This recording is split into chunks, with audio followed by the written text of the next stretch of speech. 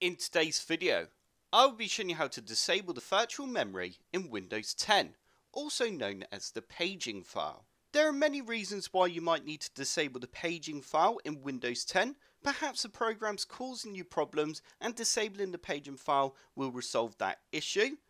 Or maybe you're trying to shrink a hard drive, but you cannot shrink a volume beyond the point where any unmovable files are located. So by removing the paging file, that can usually resolve that issue as well.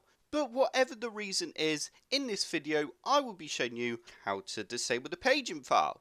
So the first thing you need to do is open up the Start menu, and you now need to type in Advanced System, and you need to click on View Advanced System Settings.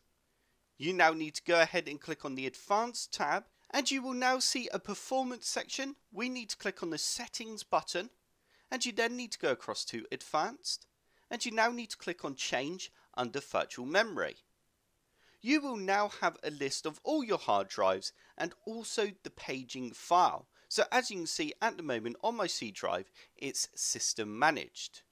Yours might actually have automatically a manage paging file size for all drives selected, so you need to deselect this option, and you will then see which hard drives are system managed. So like I said, my C drive currently is, but none of my other hard drives are.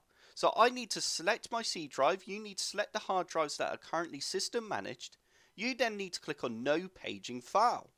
Once you clicked onto this, we can then click on Set, and you will then get a little warning saying that if you disable the paging file or set the initial size to less than 800 megabytes and a system error occurs, Windows might not record details that could help to identify the problem.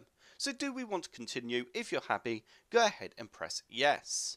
So once you've done that, we have now disabled virtual memory in Windows 10. You can go ahead and press OK, and we now need to restart our computer for the effects to take place. Once you've restarted your computer, if you go back onto the Advanced System Settings and go back into Performance Options, you will now see that your virtual memory says 0 meg.